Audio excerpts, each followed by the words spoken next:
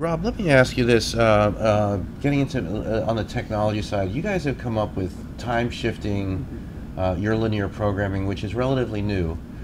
Tell us sort of what led to that and where that time shifting exists and about the platform and maybe how it's being used now.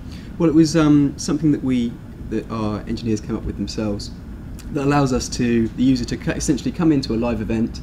Say the start of Prime Minister's questions was 15 minutes ago, but they load up their app and they come in and it's 15 minutes in. They want to go back to the start of that. It allows them to just rewind straight back to the start or at any point before that. And we just found that the video on demand, the VOD systems we have, that was okay, but it was just taking a long time to get it up, and there was that delay.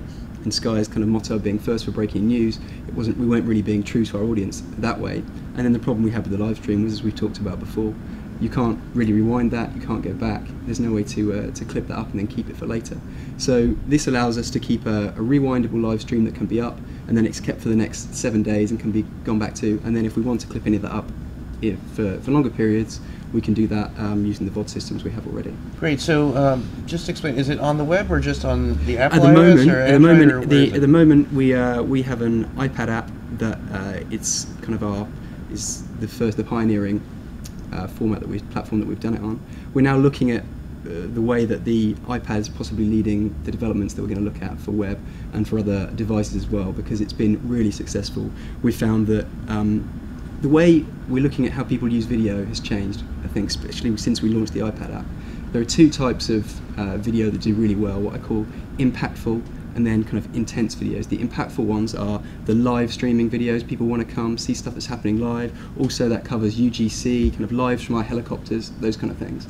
And then the other area that they really are interested in is the kind of intense video where we've put a lot of high quality, high production values into it. We spent a long time producing it, bespoke content for the iPad that then sometimes gets run on television as well. But it's just those two formats are what we really see as driving the video, not just what we're producing for TV, but going that extra step in those two areas. So on the tablet, just explain a little bit about how the content is served up. Are there headlines? Are there slates?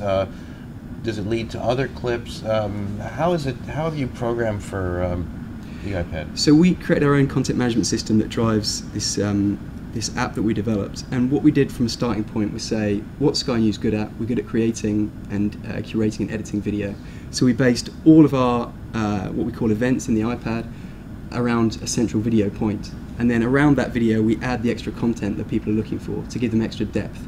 So what happens is we have an editor who sits in front of a bank of screens for the times that we run the app, where they'll be monitoring up to 40 feeds that are coming into the building, clipping those up live, putting them to air live, then writing the captions, writing the headlines, and they drop into a timeline along the app. And there's a secondary view, which is more like a traditional top stories page on a website, where you can go through, tap on a video to watch it, and it will expand up, and the rest of the screen they can then tap on. They'll see articles, live blogs, interactive graphics, maps, all that kind of context around it that tells them why that bit of video is so important and why we think that's the kind of news that they need to know about.